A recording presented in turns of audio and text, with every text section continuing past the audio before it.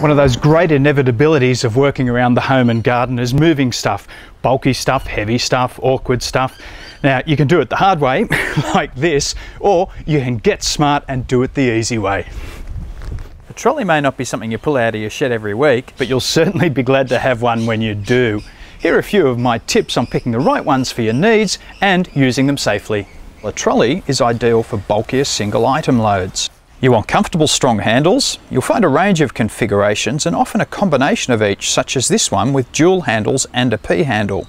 A strong welded frame is a must, and this one has load guards to help prevent scratching. When it comes to carrying capacity, trolleys are rated by the maximum weight they can handle. Now this one's rated at 250 kilos. That puts it into the heavy duty category, and that makes it ideal for virtually anything you need to shift around the home and garden.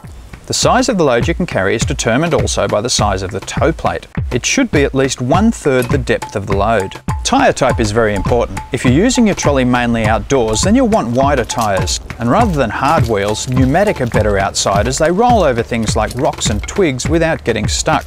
These tyres are also gel filled, so no flat tyres. If you plan to carry bags a lot, then you'll need a trolley with wheel guards so the load doesn't rub on the tyres.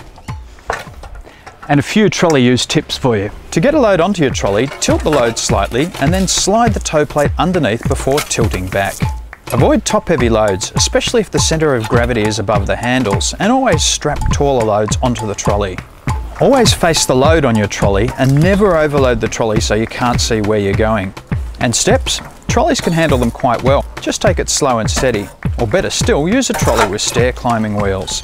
Well, that's about it really. Oh, but don't forget, always make sure you store your gear clean and dry and put it away somewhere out of the weather. So, happy and safe shifting.